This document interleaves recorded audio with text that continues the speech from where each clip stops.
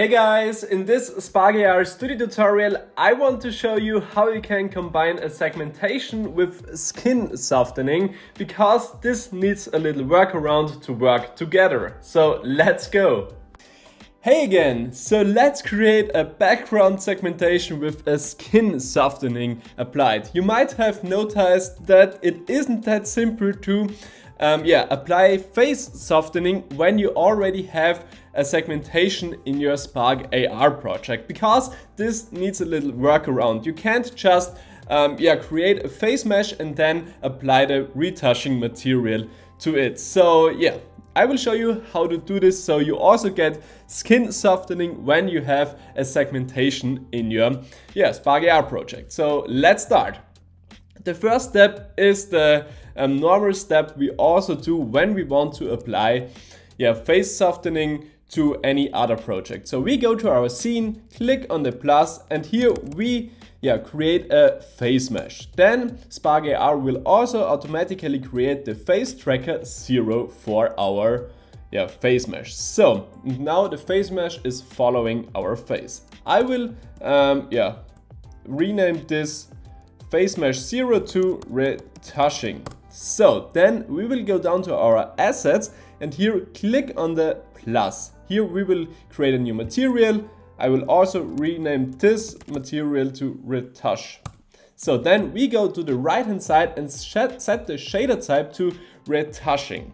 So when we have done this, we can go back to our scene, then go to our retouching face mesh and set the material to our skin softening material we have just created. So now this is the point, you don't see a skin softening applied to your face now. So let's move on. We have to create another face mesh now. So go to your scene, click on the plus and create a new face mesh. This face mesh will be created outside of your face tracker, and now you have to drag and drop it into your face tracker 0. So now it is also following the face. So when we have created the new face mesh, I will rename this face mesh to face. Then we need, of course, a new material for this face. So we go down to our assets panel again and then create a new material. So I will rename this material to face as well. So then we go to the right hand side and set the shader type to flat. Now we need a texture for this material. For this we go to the left hand side to our face tracker, select it, go to the right hand side again and here click on the little plus next to texture extraction. So now we will get a face tracker 0 texture in our assets panel. Now we can go back to our face material, select it, go to the right hand side and set as the texture the face tracker 0 texture. So then we go again back to our scene and select for the face mesh the face material. And now you can already see that a skin softening is applied to your face. But we have some issues here. The first thing is this thing here going on at the mouth and also at the eyes.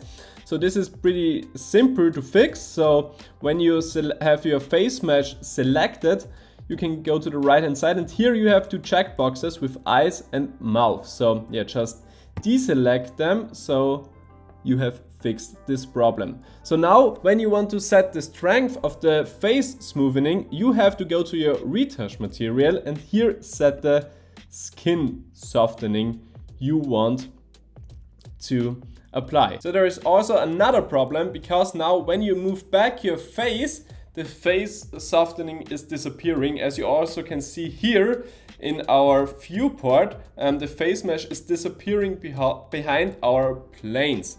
So to fix this, we go to our face material and then open the advanced render options and here deselect, use dev test and also write to dev.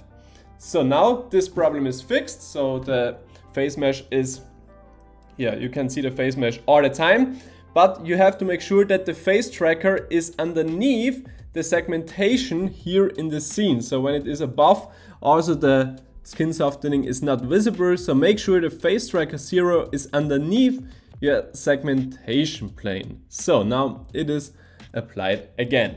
So there is also one issue we face here, because here is a black line, a subtle black line when your face mesh is applied.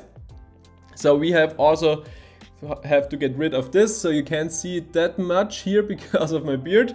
So let's change this. I have created an asset for you. You can download for free, so just go to the description of this video and click on the download link. Then you will end up on a Dropbox page, and here just download this face.png file. So after you have downloaded this asset, you can import it to your project. So click on the little plus at the assets panel and go to import and from computer, and then just import the downloaded PNG file. So after you have opened it, make sure you set the compression of it to none.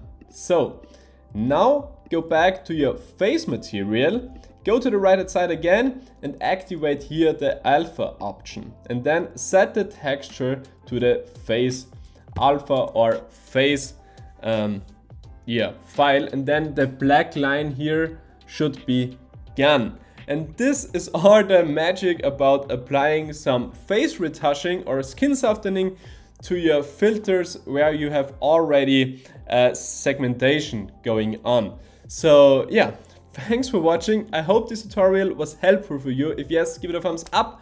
And if you're new to this channel, it would be great when you subscribe to it. So thanks for watching and see you in the next video. Bye!